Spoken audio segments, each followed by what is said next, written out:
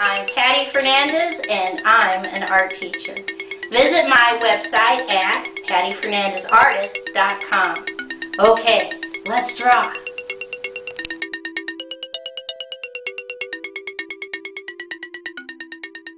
Today's project is how to draw the water cycle. And the most important word on that title is the word cycle. Okay, we're going to start over here on the left, right about here, and we're going to put a dot. And from that dot, I'm going to draw a circle. And then I'm going to zigzag, zigzag, zigzag all the way around the edge. And this is now going to represent the sun. Now I draw a slightly curved line with a triangle, and I'm going to draw a curved line, curved line, curved line, curved line, curved line, curved line, curved line, curved line, and now curved line up, connect, curved line down, up, connect, curved line down, up, connect. This section is going to be condensation. Condensation. Now, each one of these stops is important because of the vocabulary word. We'll go over that in a minute. Now, I draw another curved line and a triangle. And I draw a curved line, curved line, curved line, curved line, curved line, connect. And now I'm going to go zigzag, zigzag, and mimic that line. Zigzag, zigzag, connect. One more if you have room. Zigzag, zigzag, zigzag, zigzag, connect. And right here I'm going to do my little curved line down, up, connect, curved line down, up, connect, curved line down, up, connect. And this part is precipitation. You can look these all up for the meanings, or you can follow along with me as I try to explain it.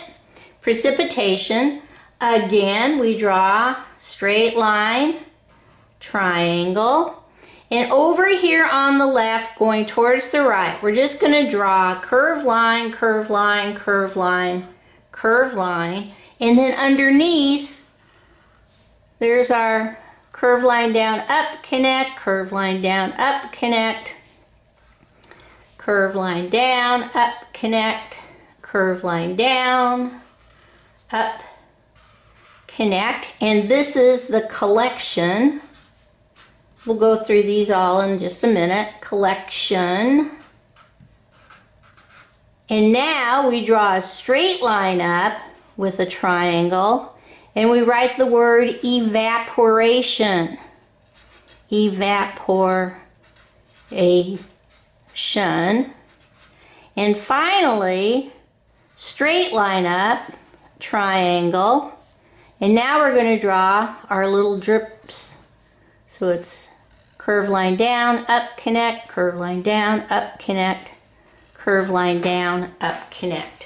Now, because it is the water cycle, this is why we're using our drips and clouds and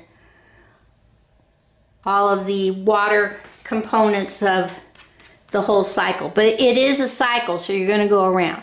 Okay, we're going to color this in. Let's see how we're going to do that. Okay, super easy because this is basically a chart.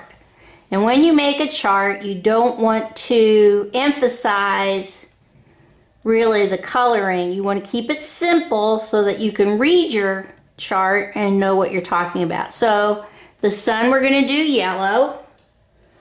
Our little drops, we're always going to do the same color, blue. Okay.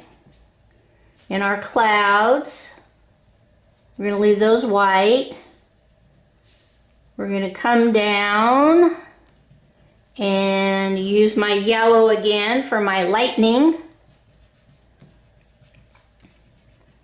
Okay. Come back down here on my collection. These are all blue. And the thing is about when you do a chart, you're not really drawing everything the way it is. You're just giving the basics. So you can find a more intense drawing than this one, but this gives you basically what you need to know. And most importantly, the vocabulary. So you know what you're talking about. And, whoops, I forgot my raindrops over here. The other thing is that those arrows are really, really important, your triangle heads. So I'm going to make those red because they show you the way the cycle moves. You know, and you got to follow the cycle in order to understand the water cycle. Okay? All right, so that's that. All right, now for an explanation. Down here with evaporation is really step one. And this is the evaporating of the water from the surface of the earth by the sun.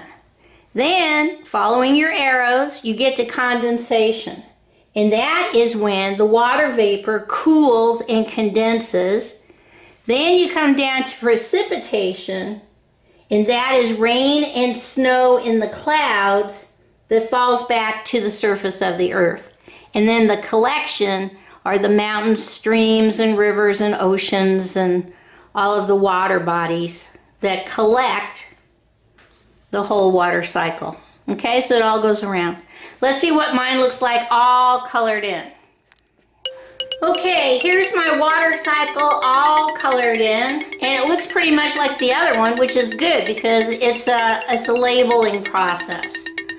So learn your vocabulary and follow the arrows. Okay, bye-bye.